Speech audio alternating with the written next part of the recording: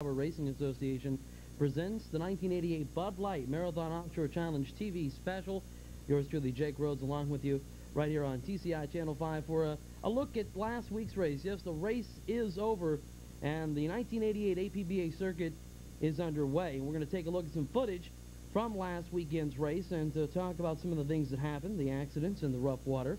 And we're going to talk with County Commissioner Mike Puto, who's with us on the studio set right now, along with John Carbonell, race coordinator and chairman of the Bud Light Marathon Offshore Challenge. We have some footage coming up, guys, and a lot of exciting stuff to talk about offshore. As don't forget, Offshore returns to the Keys November for the World Cup Championships right here in Key West. We got race footage from last weekend's race coming up right here on TCI Channel 5 as the 1988 Bud Light Marathon Offshore TV special continues right here. We'll be right back.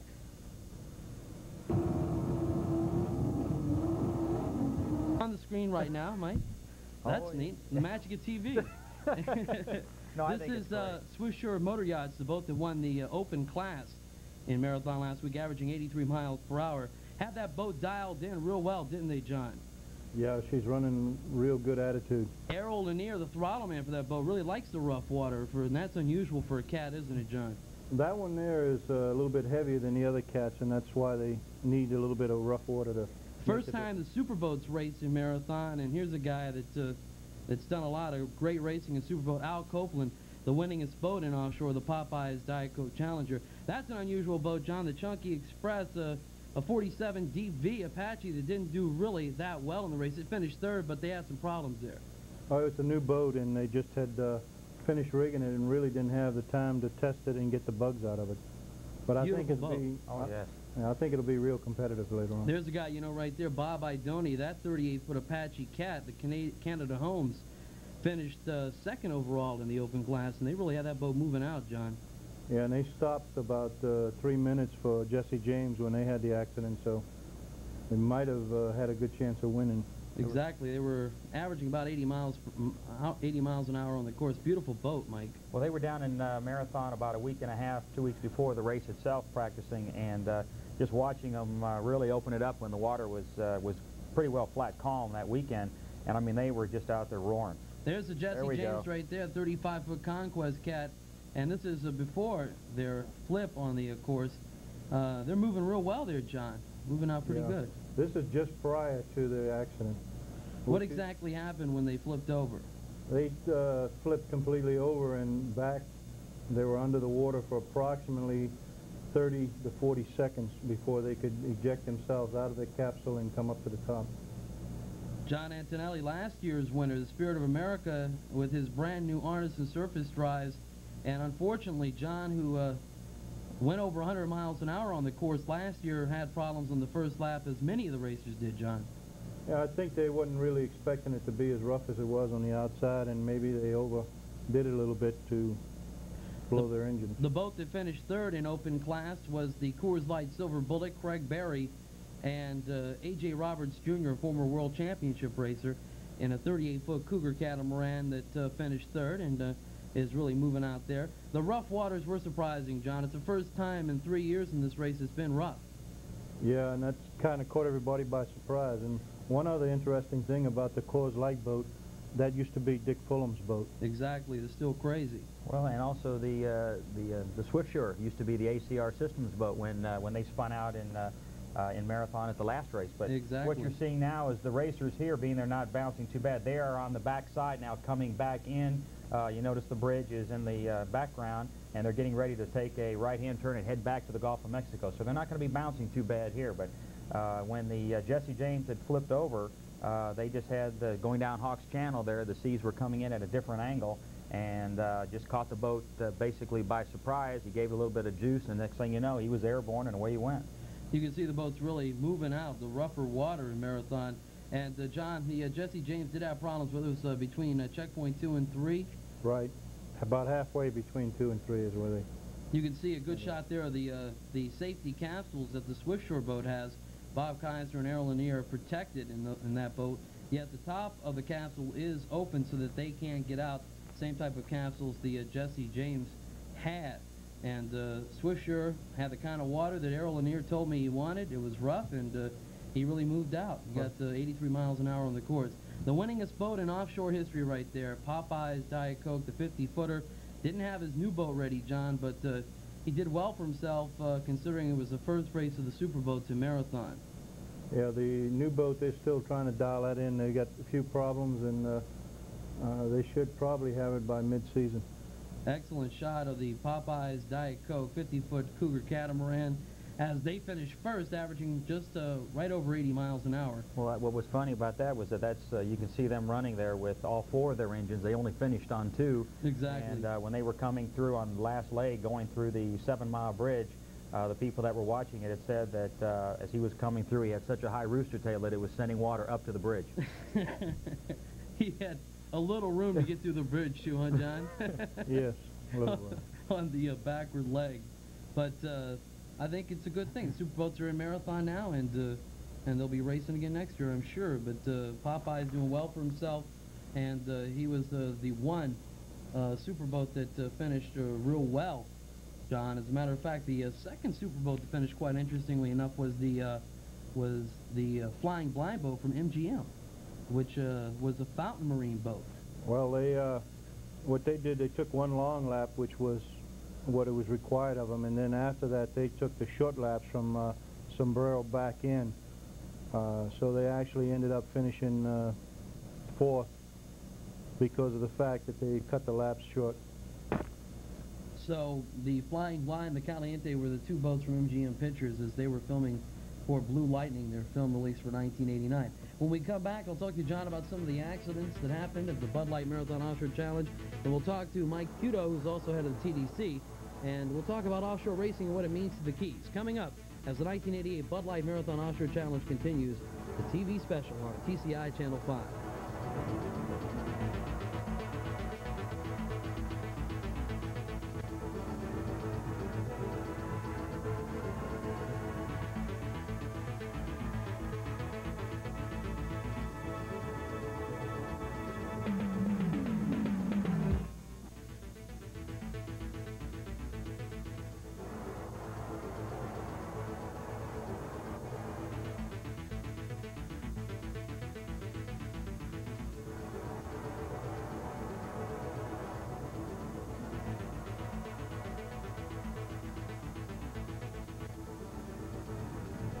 Welcome back to TCI Channel 5 with the 1988 Bud Light Marathon Offshore Challenge TV special.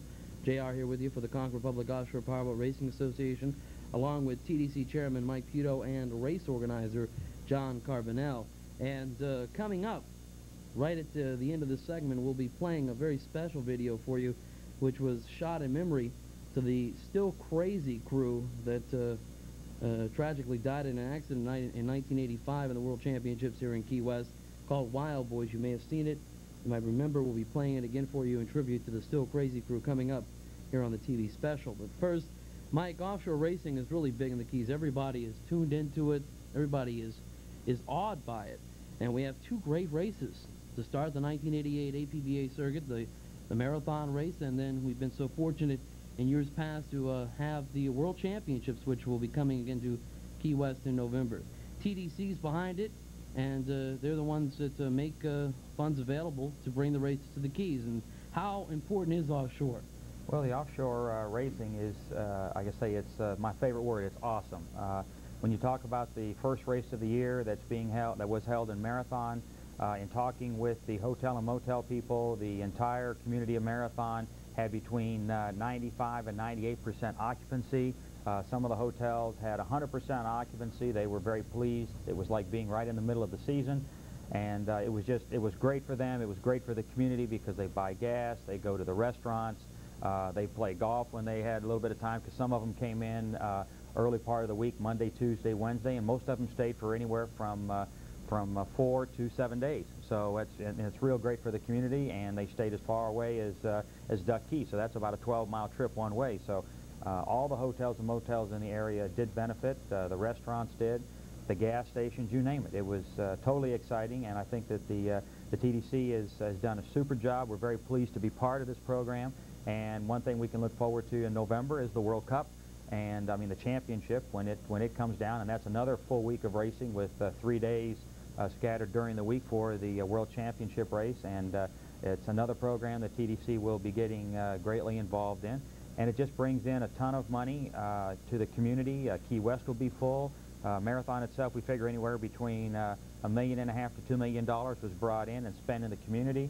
We're talking about anywhere between 15 and 20,000 people participated, whether it was in their boats, whether it was watching from the bridge. And one thing else that it brings into the community is that when the people get excited about offshore racing, and for those people that maybe didn't have their boats ready to go in the water 2 or 3 weeks before, I mean, they were getting their radios checked, they're getting the bottoms of their boats painted, they're getting all sorts of things done, fueling up. So that, you know, also brings in dollars to the community because they're getting excited about what is happening in their own community. In the same way in Key West, I mean, we're talking about anywhere between 200 to 800 boats participated, not only sweep boats, not only check boats, but everybody just watching this race. And it was totally exciting, and the volunteers that participated did an excellent job in mentioning, of course, the two prominent people. Of course, John Carbonell is one of them in promoting the offshore racing through the Conch Republic, and also in reference to Doug Marker as the chairman in Marathon. Doug did a super job with his committee.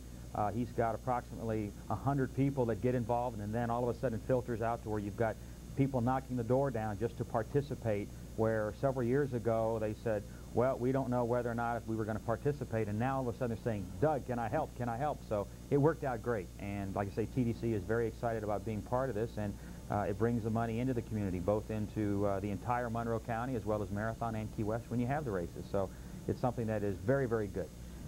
Basically, dollars and cents wise, I mean, what's your estimate on what it brought into Marathon for this race this past weekend, and what the World Cup does, a full week event for Key West? Well, like I said, in Marathon we're talking about anywhere from $1.5 million to $2 million, and we're talking about in Key West for the full week plus that they're here, anywhere from $2 to $3 million.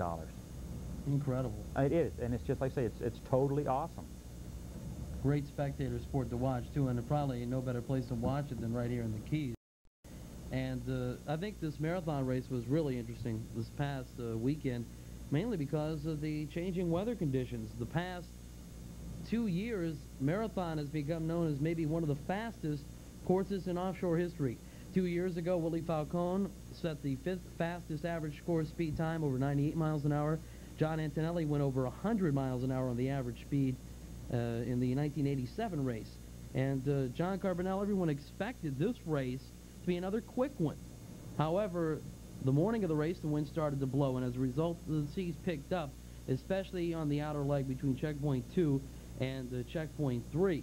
And as a result, there were some accidents on the course. Could you, we already know about the Jesse James. They flipped over, and they're okay. Now, there were a couple other accidents involving one boat, the Miss Don Q Rump. Could you tell us what happened in that race, in that exact accident? Felix Morales, I know, got his back hurt in that one. Well, what happened there, a lot of the accidents happened right as they came out of the bridge going into the open water. You get kind of complacent as far as the calm waters on the Gulf side. They went through the bridge going out to Sombrero, and when they started hitting, about a mile away from the bridge, when they started hitting the southeast winds, Don Q stuffed it. The water came over and knocked the wind out of one of the brothers, and they thought that he might have had back injuries, but it was just a matter of knocking the wind out of him, and they were able to handle that right away. There were a few other boats involved in some accidents. Main Attraction suffered some hull damage. Yeah, Main Attraction was also in that same sector, about a mile away from the bridge, and there was 2 boats in front of him, and Panama Jack was in front of him and said that he saw a helmet go by his head, and he turned around and saw the boat completely under the water, and they got to the drivers and the throttle man right away, and there was nothing physically wrong with them other than the boat was totally destroyed in the front end of it. Incredible. And a former chief referee, Roger Rogers, who's racing this year in his first APBA race in the sportsman class, had a little bit of a toss, too. He got his shoulder separated, didn't he? No, what happened there also, he thought he might have a shoulder separation, but he just got a bruised muscle because when the water came over the bow, the force of the water pushed his shoulder back, and he just had some strained muscles, but he's ready to go again for Fort Myers. It just goes to show you what an incredibly dangerous and awesome sport this is. And then alluding back to the last 2 years in the World Championships, 85 and 86, when tragedies did occur. One tragedy was the still crazy crew, Dick Fulham and Mike Papa, losing their lives in a stuffing incident in the 85 World Championship race, APBA UIM, here in Key West. And IPI Sports put together a special tribute to the still crazy crew. Let's sit and check this out on the TCI Channel 5 Offshore Special.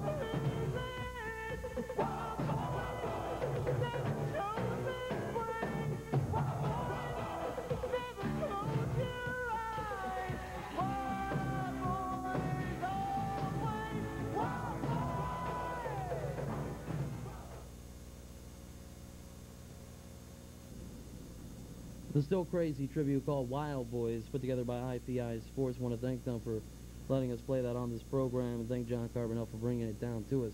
When we come back, we're going to have some more footage for you, and we'll wrap up the show. More details about last weekend's race. The 1988 Bud Light Marathon Offshore Challenge TV special continues right after these messages.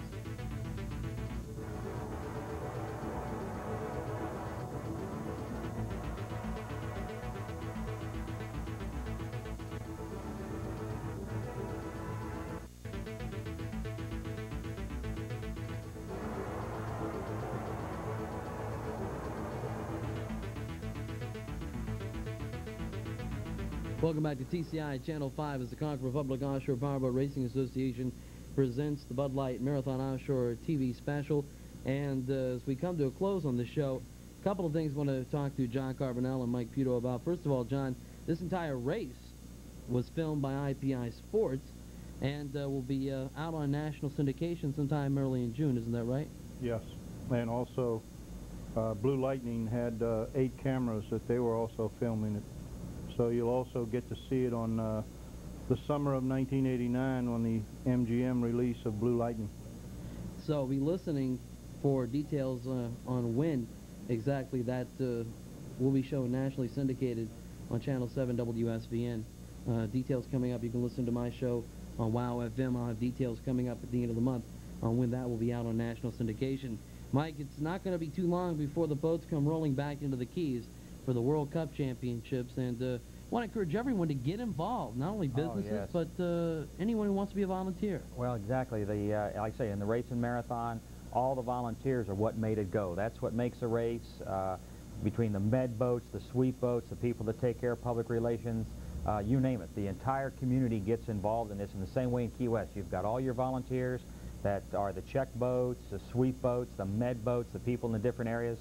I think it's sheer excitement, and it's something that everybody should get involved in. And if it continues the way it's going, it's grown in the last 3 years to just something that is just magnificent. And TDC is very proud to be a part of this and a very big sponsor of bringing the people down, because it's good for everybody and it's good for all of Monroe County. Anyone that wants to get involved in the offshore scene with the Conquer Republic Offshore Racing Association should call Monday through Friday regular business hours 296-6166, 296-6166.